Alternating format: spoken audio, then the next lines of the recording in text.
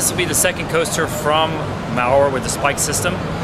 It's the second generation, it's a 2.0. This system is a 100 horsepower motor, has a rack and pinion gear that allows for acceleration anywhere on the track that a park wants. Typically, you normally have a zone where you have an acceleration.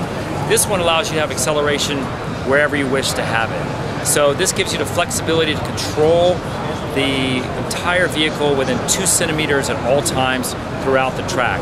That gives you what we call a moving block zone. So there's a minimum speed and a maximum speed, and the control system's constantly doing a matrix. So it's got a green area, and if the ride goes too slow, it gives it power.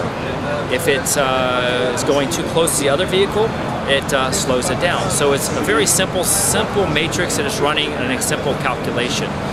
The ability to have a 100 horsepower motor on here, rather than doing an energy calculation, allows the park to lay out the track any way they wish. So we don't need the entire energy calculation anymore. So if you want a low ride or you want a high spot, and actually the way we kind of like to do it now with the park is to give them elements. So if you want to put together a bunch of different elements, loops, whatever, we kind of don't care. Do it however you want to make it, that the park decides this is the kind of ride and style we want to do.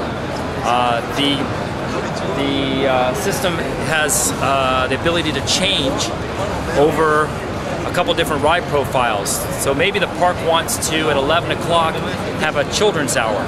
In the children's hour, you maybe reduce the power by 80%. So the kids can still drive it, but now the little kids can all drive as well, which is kind of unique and different. Normally when you have a roller coaster, you hope it comes out how you calculate, but with this ride we can change it after you made the ride. So if the park president rides it and says, you know what, it's a little bit too slow here, a little bit too fast here, we can change it after you make the track, which makes for the probability of a better successful ride at the very end.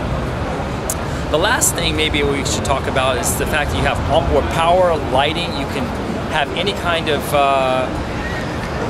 video capture, things like this that might give it a little extra fun. We can have, of course, this is fiberglass, this is Ducati. This project here, we have a windshield and a gasoline tank that's original from Ducati, but could be anything you want it to be. It's a simple motor and a platform to make whatever you want to dream up. If the park decides at some point they want to change an area, and they say, listen, we'd like to add a water park, but this roller coaster is in the way, we can cut the track and connect it again, and we don't have to worry about all the energy calculations. So that gives us flexibility in the future to do something different with the ride. So I think this is probably the main points. Probably the last point is the restraint system is absolutely unique.